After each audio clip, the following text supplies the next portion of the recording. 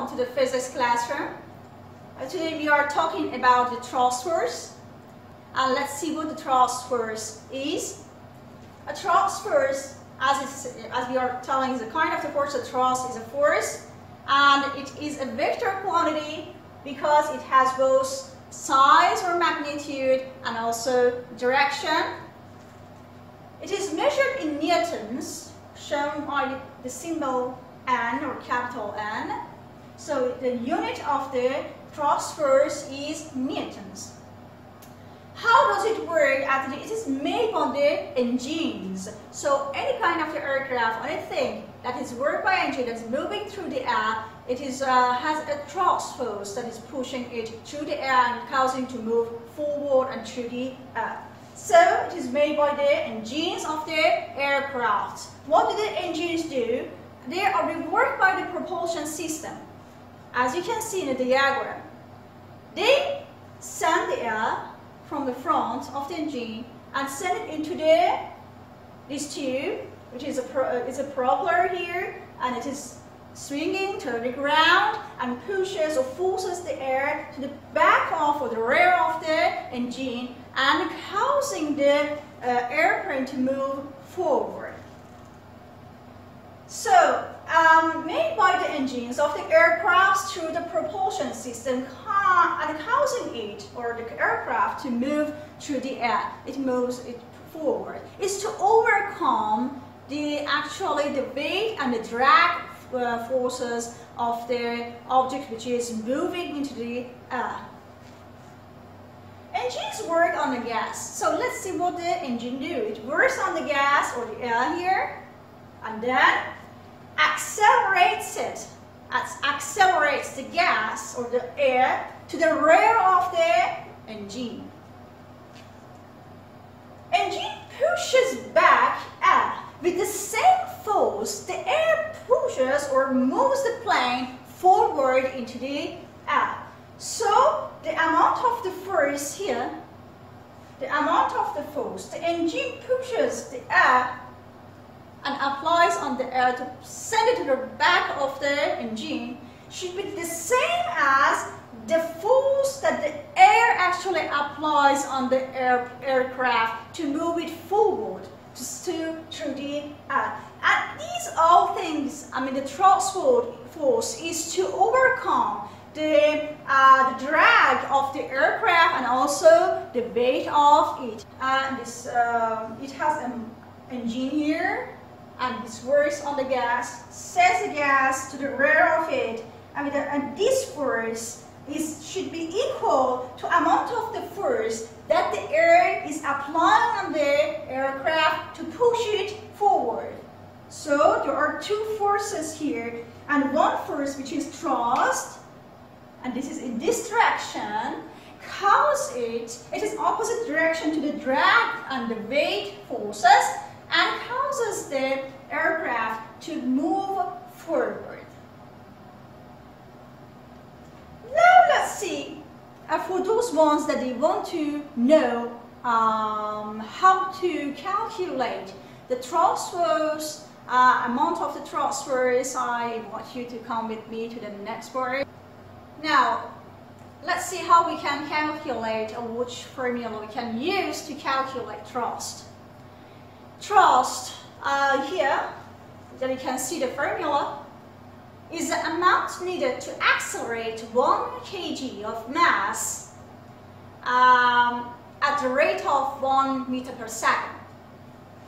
So, T equals to V times changes in mass over changes in the time. Here, T is referring to the thrust generated, which is measured in newtons. V means the exhaust or exit gas velocity, and the unit should be meter per second. Time, measured in second. Delta M, or changes in M, means the rate of change of mass. Now I hope you have understood very well this section, which is about the thrust. And at the next part, I want to talk about upthrust force. Now, let's know what the upthrust force is.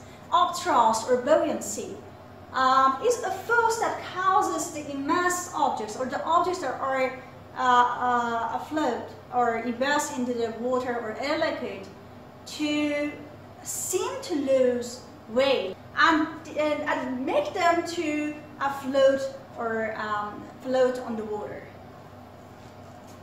So it is a force, so it is measured in newtons like the other forces, and it pushes objects up on the top of the water, the objects that are immersed or put into the water, and make them to seem lighter. As you can see here in the fish that I have drawn here, there are 4 forces on this fish, which is inside the water. One of them is the gravity or the weight force, and the other one, which is in the opposite direction, is the upthrust. The upthrust force pushes the fish up, doesn't let it to sink, and makes it to appear lighter.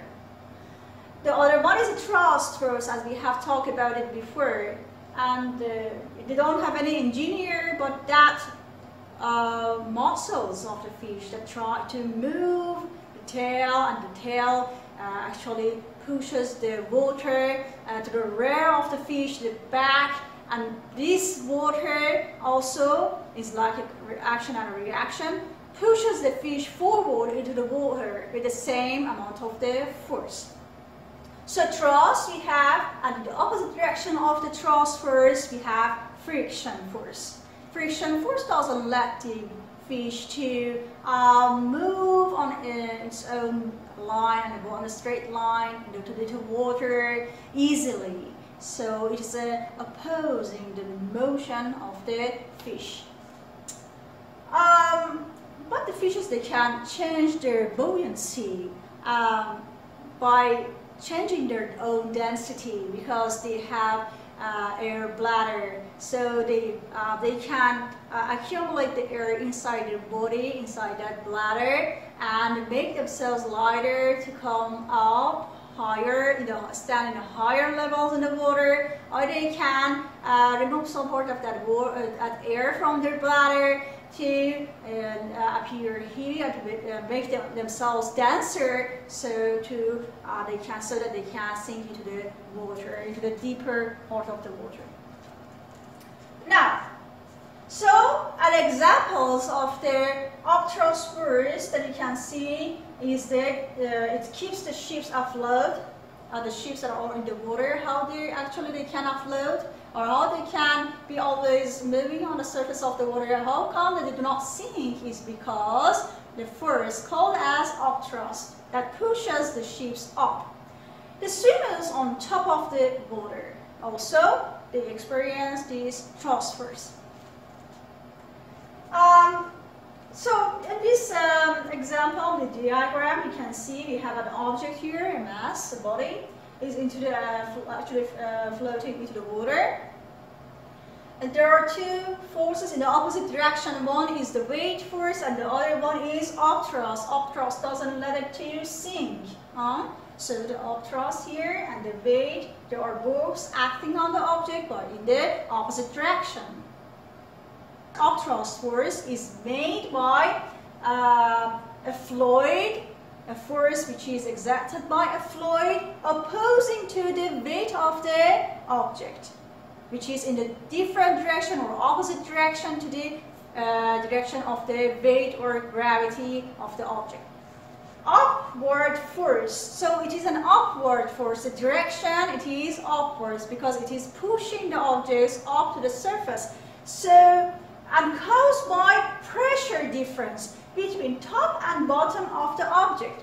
Here there are 2 pressures. The pressure in here in the top of the object and the bottom of the object, which is placed into the water, into the liquid, are different. This difference in the pressures give that upthrust force and causes the objects to afloat, to create buoyancy. So the buoyancy is resulted by a difference in the pressure of the top and the bottom of the objects that are immersed into the water.